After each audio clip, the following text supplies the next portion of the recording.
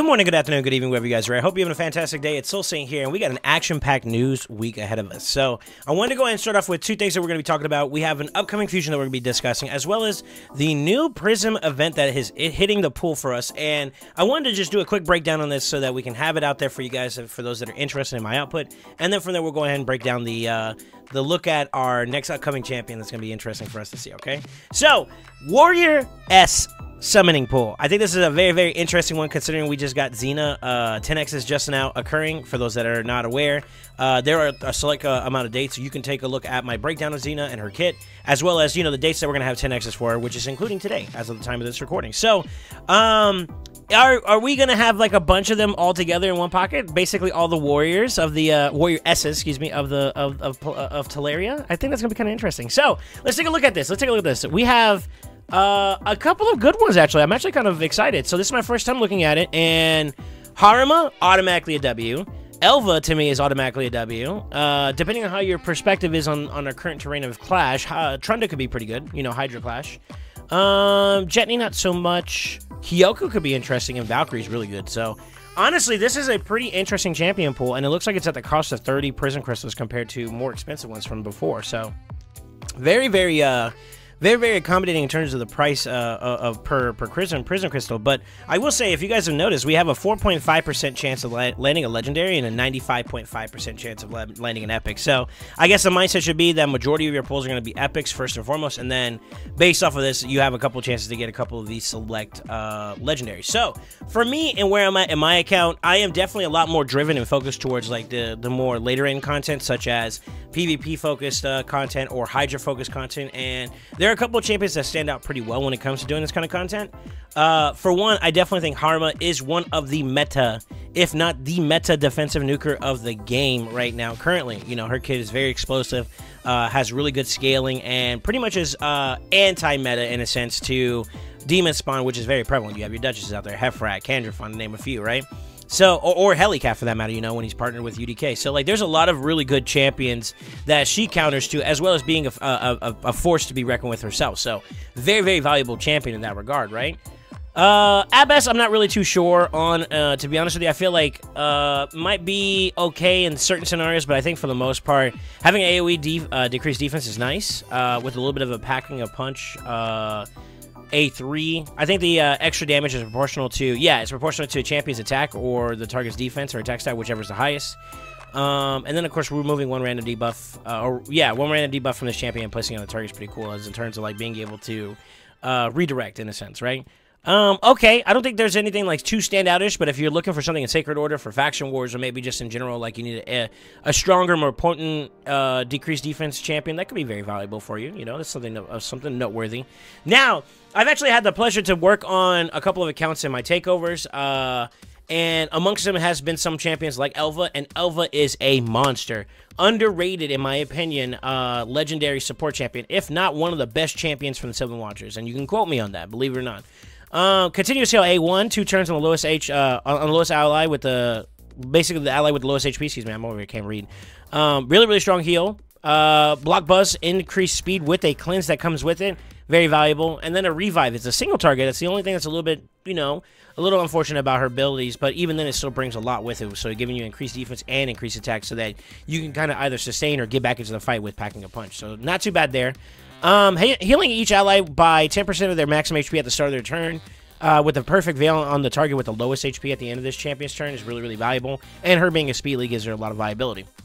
Whether you're looking at options for Clan Boss, she has some tunes where she could fit into, such as like Myth Air. She could be the cleanser and the increased speed champion for that type of team as a variation. Same thing for Mifu, like those type of compositions where you need block debuffs or increased speed or both, and a, you know, debuff removal. She does all of that, right? So it's very, very valuable.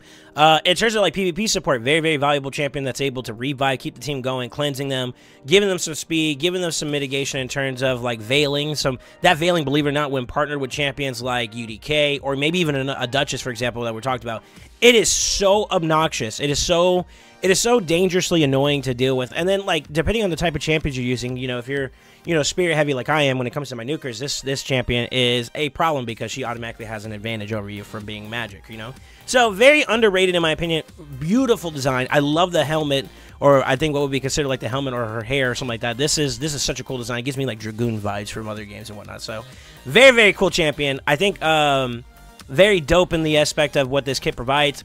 I think this is an underrated champion, so definitely a W in terms of you're looking for better supports to get the ball rolling. Trunda. This is a tumultuous, a troublemaker, for the lack of better words. Although in PvP, I feel like she has been power crept in terms of like damage output or potential, she's still a menace, you know, someone to watch out for. High base HP means that she automatically has a little bit of inherent tankiness to herself, comparatively to other attack type nukers. But the real essence and the real problem that she's been a troublemaker in has been Hydra Clash. You know, there's a lot of cheese comps that she's able to do a lot of damage based off of the fact the way her skills are handled. You know, you're doing amplified damage to a weak affinity target head, and then the splash damage of that is supposed to be only 60% of that damage inflicted, but it's magnified to a point where you're basically one-shotting heads in the normal hard. And I think I've even seen some compositions do well at the brutal, depending if your gear and your composition is designed well enough, right? That partnered with like Yumiko's or resetters, for lack of better words, makes her a problem, a very, very, very strong problem. And then of course her A3 is a pretty strong AoE, chance to stun and HP burn on top of that. Very, very formidable champion in terms of being able to provide a lot of damage in Hydra. And some people think it's broken. I don't know if there's any official like statements about like this is as designed or whatever the case may be, but this is one of those scenarios where like it's comparable to like your Corporate Cadaver or your the recently arised Madman compositions that are a little bit more on the broken side, and it seemed like they weren't intended to be designed this way, and yet we were able to exploit it as players, and that's something that's kind of a draw for concern, right? So Trunda is one of those ones that right now is like in a tumultuous relationship for raid players. However, with them putting him out like this, I feel like maybe there could be an argument that Trunda could see some changes or adjustments. I know we are on the way ever so closely to the new year, which is going to be bringing some character rebalances. Maybe her rebalance will be still strong enough to keep her relevant in the game, but also addressing a concern that we have when it comes to Hydra Clash. Who knows? We'll see. But I think she's a strong champion, a pretty solid, magic nuker, for lack of better words. Jetney, a fusion champion that nobody really was excited for comparatively compared to other champions that were either her partner or just different altogether. She is supposed to be a nuker that does a lot of debuffs, and a polymorph meta kind of makes her a little bit of a problem. But at worst, she could be a glorified decreased defense champion, which could be good. You know, a replacement to I think it's Wyrmeater, I believe it is, the way her name is. The rare that you can get in campaign. She's an upgraded version to that, basically the big sister. Also has a really good partner in Ugir, who is good for block damage composition. So like think about your tower, your helicav comps. He also is like a viable alternative, right? But with them together, she's able to do a little bit of placing debuffs, and it's irresistible if he's on the team. And then of course stuns, as well as increased crit damage and crit rate to the team, as well as doing a little bit of damage on top of that. Pretty cool champion. I do think that, like, in order for her kit to shine, she's conditional upon having Ugir in the comp, and that's two champion slots that are being consumed just to make this champion relevant. So that whole word about conditional makes her a little bit lower on the stature. So also, I believe her multipliers they're okay. They're okay. I don't think they're anything too standoutish to make her like superior or super relevant in today's climate for PvP. But for areas like PvE content, it could be pretty strong. So. Kyoku, on the other hand, is a really, really cool champion. I love her aesthetic just in general. She was one of the first Shadowkin legendaries, I believe, that was in the game. Her ally protection is phenomenal because she also gets block damage, so that means that she's pooling some of the damage while not taking some of the damage, you know what I mean? And on top of that, being able to be mitigative or providing a little bit of additional utility damage in terms of HP burn and decreased attack is very, very valuable. And then the weaken, you know, being able to place a weaken on an A1 hit is really, really good, you know, getting more damage out. Now, the value of her is that she's actually an upgraded version to Seeker's passive, where you get the increased defense because she's also healing and a whole bunch of other factors that make her very, very, very relevant. Complemented with an increased aura. She's a very good protection type oriented champ that could do well and like go second comps for PvP. Maybe not the most sought after, the most immediate answer. Like she's not like the top of the spectrum when it comes to that type of protection, go second style strategy. But she is a noteworthy nod towards, and I think that's something to remember for a lot of players. And on top of that, she can actually pack a little bit of a punch if you build her in a way that's a little bit more offensively oriented. So I think that could be a interesting dynamic to bring to the table. But overall, a really good support champion. There was some, when she first came out, some really, really unorthodox, but yet they were efficient teams that went the more traditional route. But they also enabled players to be able to go the distance in like clan boss meta and whatnot. And although that's a little bit more of a dated content for people to participate in, if you're one of those type of players that are progressing, you know, maybe you're early game, maybe you're mid game, and you're still trying to find your way into Ultra Nightmare, this champion could give you some viability with that Ally Protect and the block damage on top of that. So keep that in mind whenever you're looking at this champion pool, right? Now, Valkyrie is a very, very interesting champion. I just did a takeover on her, and I built a Go Second style team that is kind of alluded as a Go Second style team, but it's an anti-Go First team type strategy because of her passive. Basically, whenever an enemy gets their turn meter increased or a buff placed on them, it decreases it, and she basically is able to inject herself and the team into the fight a little bit better, right? That, along with a fat shield, probably the best shield in the game that scales off of her defense, and she's one of the better champions for defensive scaling, as well as a counterattack, makes her a very, very formidable champion. Not insurmountable, but definitely a champion that's like you got to watch out for. You have to make sure you're aware of the dynamic you're fighting into, right? So, a very, very valuable champion. I will say this when Fire Knight Hard first came out, she was one of the go-to champions she was the Fire Knight Hard meta, and is still viable in that scenario, partner with like champions like Cardiel. So, if you're looking to get into hard content and you want to find a champion that can give you a little bit more room for you know, danger, you can kind of get into it, so that's going to be kind of exciting. And then, of course, Lysandra, your Go Speedy counterpart to the Go Second meta. She's trying to get everybody ahead, go fast, give increased speed, turn meter boosting, turn meter reduction, siphoning off of turn meters of an enemy target, increased speed in all battles by 24% for an aura. Very, very fast, you know, trying to get ahead of everybody type character. So very, very good. Viable in go first strategies for arena. Viable in speed areas where you need to be faster than maybe the boss, for example, Dark Fae, which I did a video on. If you want to take a look at that, you're more than welcome to. Really, really strong, right? Now, here's the kicker when it comes to the summoning pool, and I'm not going to go down all the list of all like the epics that are in the pool, but I will give a special nod that if you pay attention closely here, 1, not 2, not 3, but at least 4 champions within this summoning pool, and you see me hovering over them right here, this little, you know, L-shaped Tetris tile, if you want to call it there. They're all champions that are viable towards your Lady Mikage, you know, if you've been slowly making diligence towards it. I believe the other 3 that I mentioned besides Illusinia is in the Tatsu region, which I already fused up, so you can find her. You can find maybe a little bit closer progression towards that if you were to get those champions. So there's an easy nod there. Dilesia and some of the others are worth a nod too, though, because they're relevant in their areas of focus. Allure, Fire Knight normal if you're still progressing there. Lady Annabelle, who is a champion that could see some viability in some specific Doom Tower bosses, where she is the meta, the go-to solo champion for it. And then there's some other quick nods, like Aina's not a bad DPS champion that you can use to like maybe Clan Boss or even in the Barbarians Faction Wars. There's a lot of really, really good champions, right? How do I view this summoning pool? I'd say just for the sole factor that there's top-end meta like Haruma champions in this pool, it's automatically kind of a W, especially with the price pool being only 30 Prism shards. I like this. I like this. It's not bad.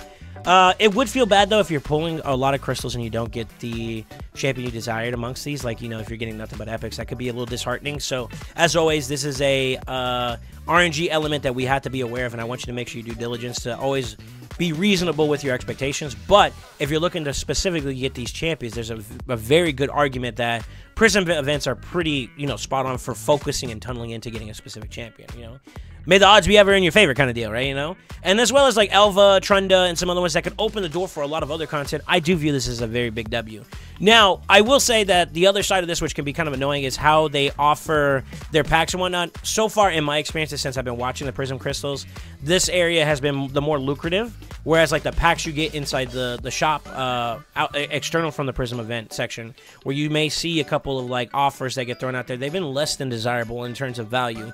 And they're almost a scam comparatively to what you can get literally from just clicking over here and clicking the summoner pool and getting the crystal. So I hope that they introduce a element of like packs if you are going to be one of those type of people that spends, that is justifiable and desirable, for lack of better words, that makes you want to, you know, buy some crystals to maybe take a chance at one of these champions. But let me know what you guys think. Do you think that this Warrior S summoning pool is a W or is it an L? Also, let me know how you guys feel about Xena. So far, there's been a lot of like back and forth about the views on the past, not even so much the champion herself. Do you like it? Do you not like it? I'm curious to see what your perspective is. And also, we now have it up for 10x. Now, word to the wise here, or the caution here, is if you are not aware, this champion, if you get a duplicate of her, cannot be fused into herself. The only fusible empowerment champion that you can use to get her is Elder Scar, excuse me. Who is a part of the Barbarian tribe. So if you have an Elder Scar and you're not using him and you want to empower a Xena, you can. But having 2 Xenas does not mean you have a +1 Xena. It means that you have 2 Xenas, and that's it. So just keep that in mind if you're going for the champion pass and you're thinking about pulling for the champion through the 10x summoning event. So just be aware, okay? Now, with that being said, we are at the moment of focus to Ugir the Wyrmeater. We're going to flip the script here and talk about our next fusion that's coming out. This is a legendary HP Ogre, and I'm going to tell you from a glance, and we're going to take a look at how he looks overall right off the rip. I think that this champion is very, very fun looking, but more in particular, I think this champion kind of looks very reminiscent to stuff that's like World of Warcraft themed or whatever, you know, based on that game. It has elements or designs that look very similar or comparable to this. I really do feel like I'm dealing with an Ogre in a sense, which is really, really cool in terms of design. I love the staff/scythe or spear axe, whatever we want to call that. And then he's got the shoulder pauldron that looks like a dragon or a rhino. Very, very cool looking. We're going to go ahead and do one more turnaround look at him and just to see what he looks like. But really, really cool design in my opinion. And once again, the devs for Raid Shadow Legends, when it comes to the art design or the concept design of what these champions look like, is undefeated. I mean, some of the best looking champions I've ever seen developed in any of the games. They're really, really good. You know, amongst the best. And I gotta admit, it's really, really cool to see. Now, is this champion gonna be worth going for you? Well, let's take a look at what he's got for a kit, and you'll help you decide from here. I believe my understanding is that this champion is going to be a Fragment champion. Correct me if I'm wrong. It is a champion Fragment. I just double-checked here. So keep in mind that the way that the fusions are going to go, it's a little bit easier for Fragments comparatively to your traditional and also comparatively to your hybrid style fusion. So this is one of the more easier style approaches, okay? Let's hope he's worth the investment, though, okay? So let's see. Wyrmeater, or is it Wyrm? I'm not sure how we say that. Attacks one enemy, has an 80% chance of stealing a random buff from the enemy. Also has an 80% chance of placing a block debuff on the enemy for 2 turns, so that's pretty good. Attacks all enemies. This is A2, Earth Puncture. It's on a 4-turn cooldown, but can be booked down to a 3-turn cooldown. Has an attack all enemies, has a 75% chance, can be buffed to a 100% chance, of removing all buffs from all enemies, and then has a 75% chance, can be booked to a 100% chance, of placing a 25% weaken debuff for 2 turns. So, removing all buffs from an A2 ability on a 3-turn cooldown. So, it looks like we're getting a lot of buff strip or anti-buff meta champions. And then it also places a weaken on the enemies as well. So, that's an interesting dynamic. I find that buff removal is a very interesting concept in this game that has given me some value in terms of like arena focus. And that's what it seems like we're driving this champion towards. It seems like he's very arena oriented. So, Ogre Fortitude. It's on a 5-turn cooldown, can be booked down to not a 4 but a 3-turn cooldown. Places an increased accuracy buff on all allies for 2 turns. Okay. Places an increased defense buff on all allies whose defense is higher than or equal to their attack for 2 turns. So really good for defensive nukers if we're trying to boost them up as well. But if you have higher attack, so for your attack nukers, place an increased attack buff on them for 2 turns. So this kind of automatically starts to sound like more of a support utility type champion. So that's very interesting, you know? A buffer and then a buff remover. Very good. Very good. 2 in 1. Scourge of Dragons, which is a passive, has a 2-turn cooldown, so this is interesting. Whenever an enemy is revived, instantly activates Earth Puncture, the A2. So, whenever an enemy is revived, it automatically activates the A2. If an enemy is revived by a champion from the Lizardman faction, the effects of Earth Puncture cannot be resisted. So, you don't need to worry about accuracy if you are having an enemy such as like Python who revives the team. Which is very prominent in Arena in some capacity, whether that's Classic, Live. You see Python laced throughout the game. So automatically a counter to Python, which is interesting. This passive effect will only activate when an enemy is revived using an active skill, so it can't be a passive, revive on death or something around those lines. Instantly activating Earth Puncture will not place the skill on cooldown, so you could do it and then do it again when it's your turn. So that's interesting. If there are multiple champions on the team with this skill, only one will activate. So if you have multiple Ugirs, or Ugir, I'm not sure how we're going to do it, the Wyrmeater, only one of them is going to activate, so that's interesting. It's on a 2-turn cooldown, but it can be activated on a 1-turn cooldown when it's fully booked. And then, of course, he has an aura which increases ally accuracy in all battles by 70. Not the highest, but pretty solid. what are my thoughts so far? As an HP champion, this screams utility.